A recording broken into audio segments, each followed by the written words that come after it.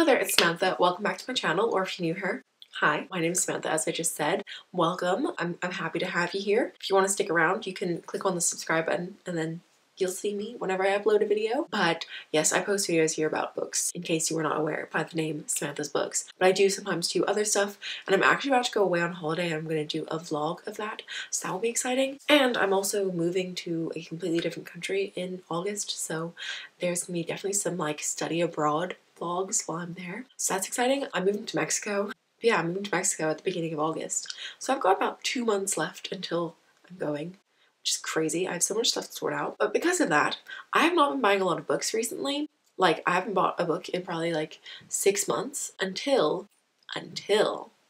May. And then May happened and there were a couple new releases that I wanted to get, although one of them hasn't actually come out yet, so yeah. So there was one new release that I wanted to get, and then I also recently started reading a series which I've been meaning to read forever, which I'll talk about in the wrap up, obviously. So I had to buy the next 2 books in the trilogy, obviously. So that's why I bought books, and yeah, I'm not gonna like start buying books like crazy because I just don't have the space to take them with me to Mexico, so it's not gonna happen. Anyway, but I haven't done a wrap up in a while because I haven't really been reading a lot. In March, I only read 2 things and they were both for school, so they were super boring and I don't have a lot to say about them. And then in April, I didn't read anything at all. I was really busy in April, so I just didn't read. I didn't post any videos, as you know. Basically, that's why there were no wrap-ups. But I really miss doing wrap-ups. Like, they're one of my favorite videos to film. I know some people like think that wrap-ups are just super generic, but I think it's a super easy way, an efficient way to talk about all the books you read recently. Let's just get on into all the books. So I think I'm going to start off by hauling the books because that's easiest. The first book I have to show you, I actually got in March, but I didn't buy it. I received a book from my oldest brother. It was a Christmas present, but it took ages to get here. So it finally got here in March, and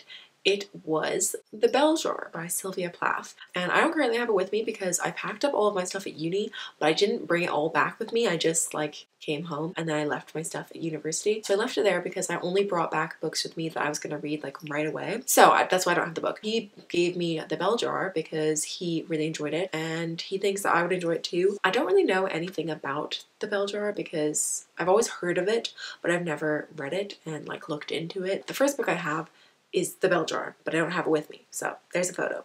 Anyway, next I had to buy the next 2 books in the trilogy, as I said, because I read the first book, I finally finished it in May, and oh my god, it was so good, and I'm so sad that I've been sleeping on this series, but like, I knew I was gonna love it. The 2 books that I have to haul, they are Lord of Shadows by Cassandra Clare and Queen of Air and Darkness, also by Cassandra Clare. These are the 2nd and 3rd book in the Dark Artifices trilogy, and I finally read Lady Midnight in May. It took me long enough, didn't it?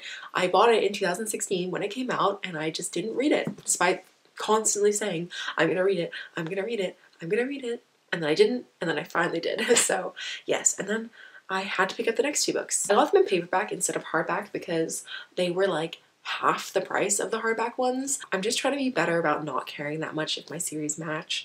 So I could always rebuy Lady Midnight in this paperback edition if I want to. At the moment, I just don't care. So I got them in paperback and it's fine. I'll talk about those more in the wrap-up portion. And the last book that I bought was Serious Moonlight by Jen Bennett. I don't know what this book is about, really. I have actually started reading it, as you can tell by this little bookmark in it, but I love Jen Bennett's books. I've read 2 of her 4 books. This is her 4th, I believe, and her first one is Night Owls, and I own that, but it's in storage. If you've watched my channel a while, you'll know that a lot of my books are still in storage and have been for 3 years now. It's a sad time. I want to be reunited. But yeah, I own Night Owls, but it's in storage and that I haven't read it yet, which is so annoying because I love Jen Bennett's books so much. I read Alex Approximately last summer and I adored it. So I instantly picked up Starry Eyes, which I think came out last year. And I read that also last summer and I really enjoyed that. Not as much as Alex Approximately, but I still really enjoyed it. When I saw that this book was coming out, I was like, add it to my Amazon cart and pre-order that. So obviously I did. I think it's gonna be a fun time. So I'm looking forward to reading this. But I'm currently reading something else, which I need to finish first before I dive into anything else. So those were all the books that I bought or received in the last while. It's so crazy to me that I just haven't bought any books in such a long time, but yeah, I haven't, so there you have it. In May, I managed to read 5 books, which I'm pretty excited about. So the first book that I read in May was, of course, Lady Midnight by Cassandra Clare, and oh my god, I loved this book. This book was so much fun. I really loved being re-immersed in this world. It had been such a long time because I have not reread the whole of the Mortal Instruments series. I reread books 1 to 4 back in 2016, I think, and that was the last time I read any Mortal Instruments book. I've never reread The Infernal Devices, and I first read those in 2015. No. That's a lie. No, that is a lie. I haven't reread any Shadowhunter book since 2015, and I first read the books in 2014. So yeah, it's been a really, really long time since I've been in that world. And obviously I read the Tales from the Shadowhunter Academy book novellas, but that was in 2016 as well. So it's been a really long time since I've been in this world, and I've had so much fun being back in it. I really, really enjoyed this book, and I thought it was a fantastic start to the trilogy. And so far, it's my favorite book in the trilogy, actually. I ended up giving it a 5 out of 5 stars, which I think is unsurprising. Although I think originally I put 4.5 on Goodreads, but I think I've changed it to a 5 in my head. I thought it was so action-packed. I didn't see the twist coming about there's a villain, and I didn't see it coming. Oh, actually, in my notes I say that I've given it 4.5. So yeah, I think I'm settling on 4.5 for it because I loved it. I loved the new characters that we got introduced to. I especially love Christina, and I also really love the younger Blackthorns. So basically not Julian, but also I love Mark as well. So yeah, never mind. Scratch that. I just don't love Julian that much. The reason why I didn't give this a full 5 stars is because honestly, I don't love Emma and Julian that much. I do really like Emma, actually. Julian, I just don't know. There's just something about him that I'm like, I don't like you that much. That's why I didn't give it a full 5 stars, was because Julian is just like, not my fave. And then them together, I'm like, I don't like this that much. Yeah, essentially I didn't give it a full 5 stars because I just don't love Julian that much. It's just, all in all, so much fun to be back in this world, and I really, really enjoyed it, and I think it's really well done as well. Definitely a 4.5 out of 5 stars for this one, and I'll talk about the rest of the series soon. The next book that I finished in the month, finally, was I finally finished listening to the audiobook for Harry Potter and the Goblet of Fire. I don't know how long I've been listening to this audiobook for, but for a long time. But this is my favorite book in the Harry Potter series, I think. So obviously I gave it 5 out of 5 stars, and I loved it, and I cried again. Every time I read this book, I cry. I basically started rereading the Harry Potter books again in January. So yeah, I just reached number 4. I haven't started listening to number 5 yet because it's my least favorite, so I don't like listening to it that much. But I think I will probably soon, probably when I'm back from my holiday, which I'm going on next week. I'm going to Berlin and Prague. Yay. The next book that I read is one of the books that I've owned the longest, and I finally finished it, but it's actually a collection of novellas, and that is The Bane Chronicles by Cassandra Clare, Sarah Reese Brennan, and Maureen Johnson.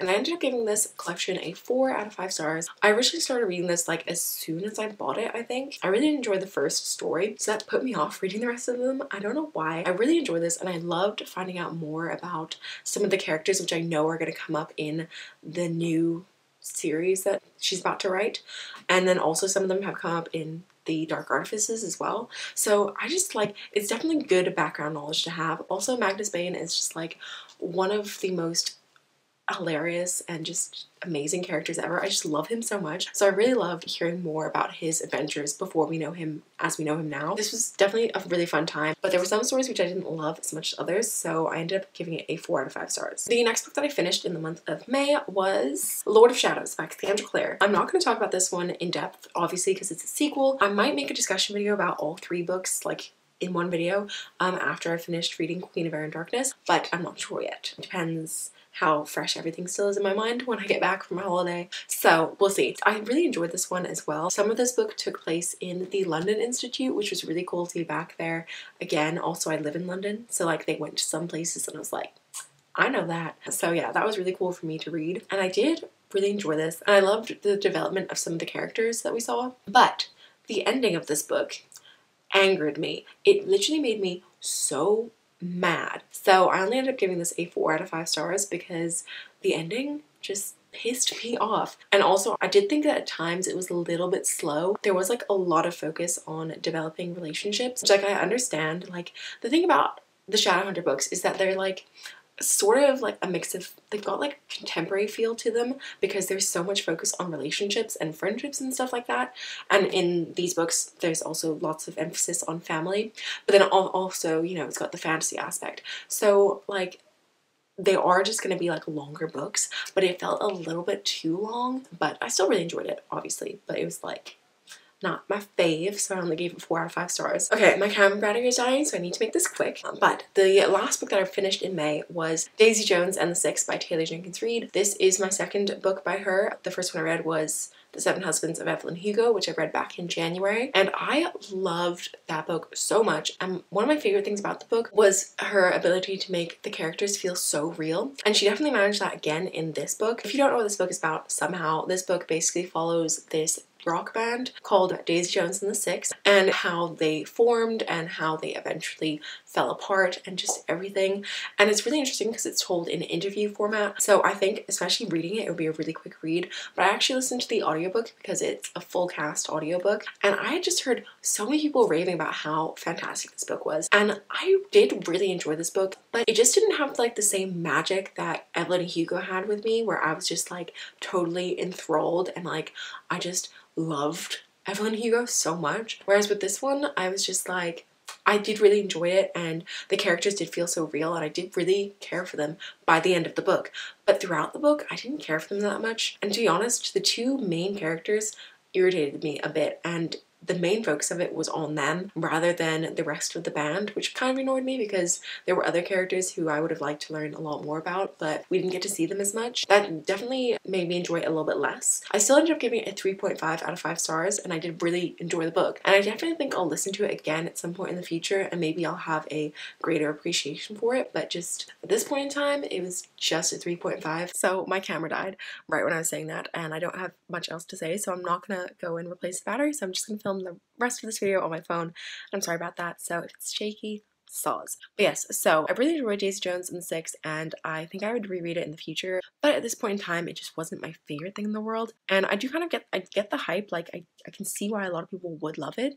It just wasn't for me personally. Like, I didn't love it, but I did really enjoy it. So I ended up giving it a 3.5 out of 5 stars. And in the month, I also started reading Queen of Air and Darkness, of course, and I'm on page 106. Definitely don't think I'm gonna get it finished before June, but it's fine. So those were all of the books that I bought / read in the month. Let me know what you guys read down below. I'd love to know. If you've read any of the same books as me, please let me know your thoughts down below. I'd also love to know. But that's all that I have for today's video, so thank you so much for watching. I hope you liked it. If you did, please give a thumbs up. If you're new here, feel free to subscribe down below, and I will hopefully have another video up for you very soon. So I will see you then. Bye!